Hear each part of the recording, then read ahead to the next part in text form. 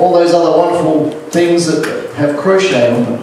Yes, so if you weren't here, you missed out, but see Val if you would like a bargain. So thank you to our church family for all your hard work, sweat, blood and tears. And it was a hot day and a good day, and many were blessed, and money was raised to bless and bring the Marshall Islands ladies to visit us hopefully next year sometime, and Val will keep us all informed how that works and when that's happening. So thank you from me and her and us and you, and it was a great effort. And I'm always impressed how you rally and get alongside and make things happen so easily and effortlessly and that word, yeah. Without much trouble, yeah. So that's good. I've got the very creative title this morning, Baptism, Why Not? It took me hours to think about that. Just the creative juices were flowing, and yeah. So we're going to look at baptism today. If you haven't been baptised, there's still time. So have a think about that. God is at work, isn't He? God is at work in this place. At times we sit, at times we pray, we give, we help, we care, we listen. And you wonder what God is up to. But He's transforming lives. That's been very evident in Jamie and Di's life, and so they'll be baptised this morning at Toothing Court, and we're going to join in that. And as many of you heard Jamie's testimony, and have chatted with Di and chatted with them over the last year or so, God's been at work. And God's been at work in your life. If we stop and consider and think, He's at work in this place. Matthew chapter 3 verses 13 to 17 talks about Jesus' baptism, and will be up there on the screen for you.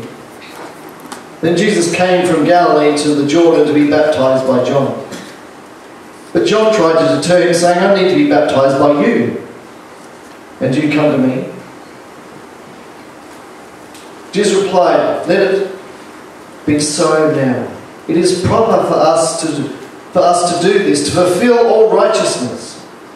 Then John consented. As soon as Jesus was baptized, he went up out of the water.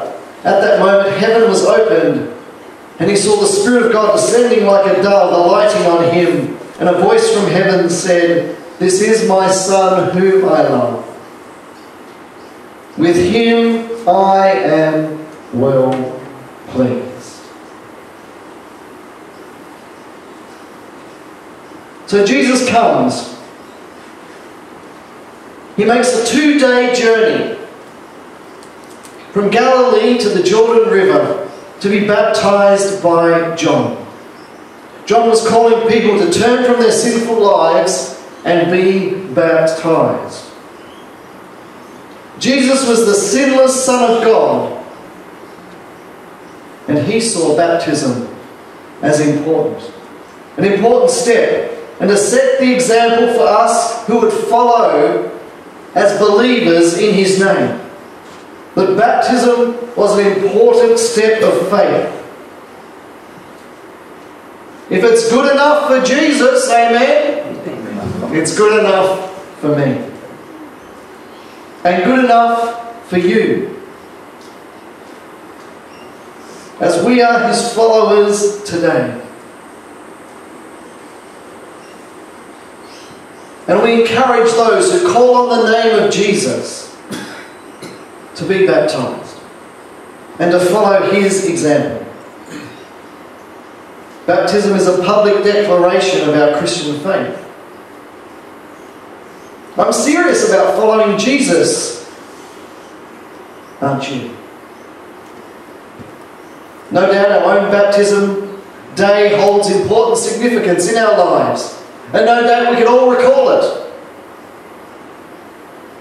And today marks a special point in history for our dear friends, Jamie and Di.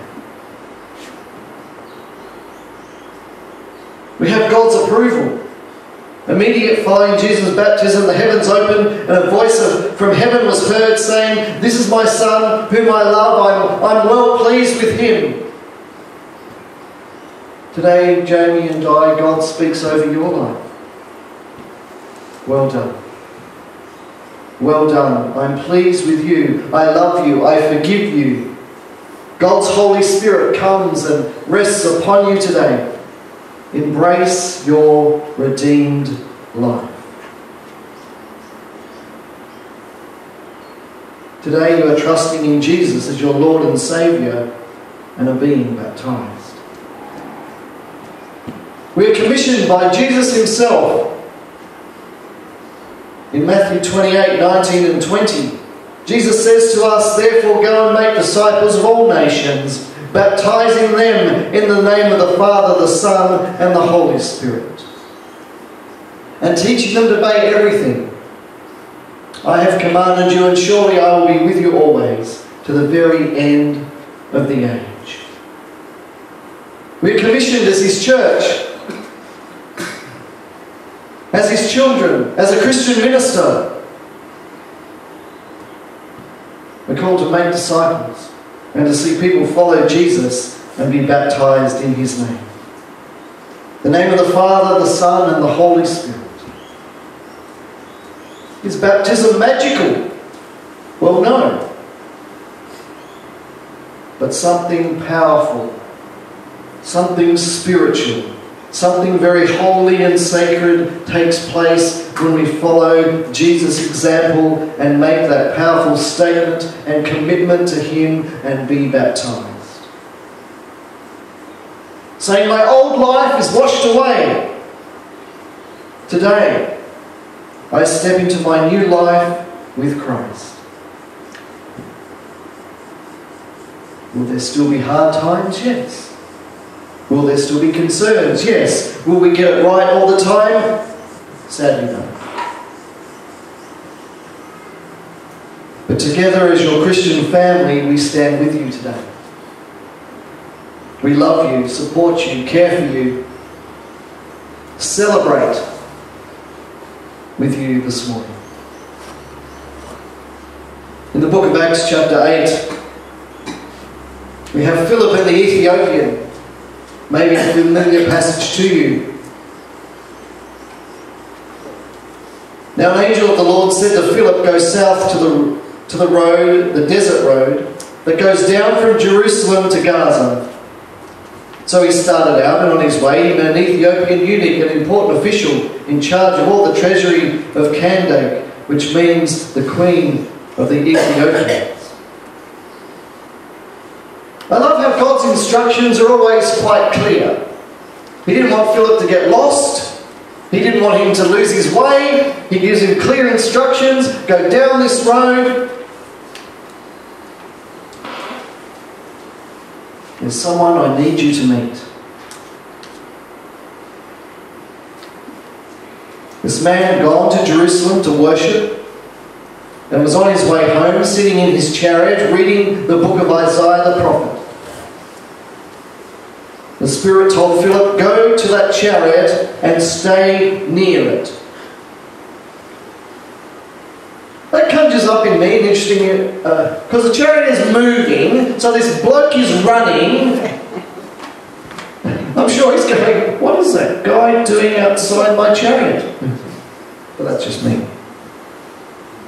Then Philip ran up to the chariot and heard the man reading Isaiah the prophet. Gee, how good he is. Did you understand what you were reading? Philip asked. How can I, he said, unless someone explains it to me? So he invited Philip to come up and sit with him. Well, thankfully at some point the chariot must stop and they had their conversation. He's reading God's word. And no doubt Philip is thinking in my mind, okay, God's got me here for a special purpose and a special reason. He doesn't quite know it yet. And as we heard from James' testimony last week, through pain and hardship and trial, God is there. And God does care. And God never lets us go. And God brings people across our path at important times. And this is the passage of Scripture the eunuch was reading. He was led like a sheep to the slaughter. And as a lamb before the shearer is silent, so he did not open his mouth. In his humiliation he was deprived of justice. Who can speak of his descendants? For his life was taken from the earth. The eunuch asked Philip, tell me, please, who is the prophet talking about, himself or someone else? And Philip began with that very passage of Scripture and told him the good news about Jesus. He had questions. He was a religious man. He'd just come from worship. And God sent the right person at the right time. As they travelled along the road, they came to some water, and the eunuch said, look, here is water. What can stand in the way of me being baptized? And he gave orders to stop the chariot. Let nothing stand in our way of being baptized. Then both Philip and the eunuch went down into the water, and Philip baptized him. When they came up out of the water, the Spirit of the Lord suddenly took Philip away, and the eunuch did not see him again, but went away rejoicing. And we rejoice today.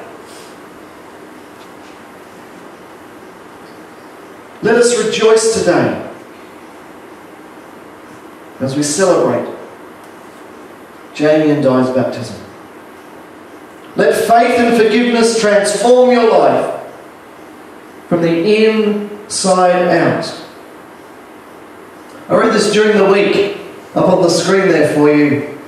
Forgiveness doesn't change your past. It frees you for a better future. It frees us for a better future. Welcome to the family, Di and Jamie. Embrace your better future today. Let us all embrace our better future today as we hold on to our faith in Jesus Christ. Baptism, I say, why not? Indeed. God bless you. Amen. Before we sing our last song, I just want to give Jamie and Di a little book for you to consider and read.